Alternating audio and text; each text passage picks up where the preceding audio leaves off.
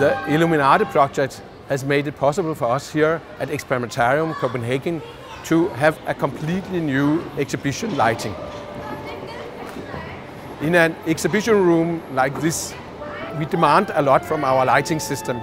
The light has to facilitate visitors who are moving around, who are physically active.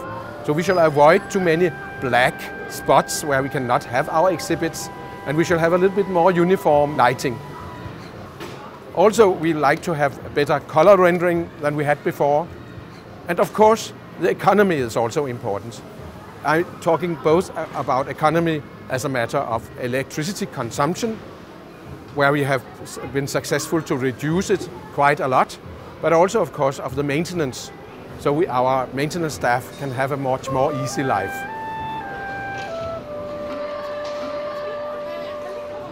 Our light here at Experimentarium shall be used in different ways. Like here, where we are going to light up this huge T-Rex.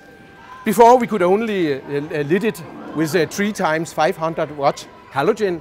Now we can do the same job with a 3 times 27 watt LED. It's only possible because we have a flexible optical system. So in one way we can have it on a far distance, and other times we can have it on a short range.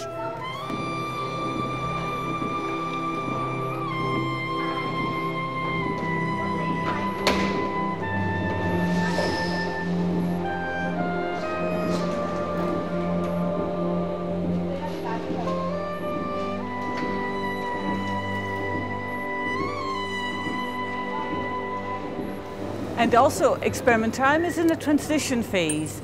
We are moving out of our old building, where we've actually been for 25 years, to a new building in the centre of Copenhagen, while this one's being renovated.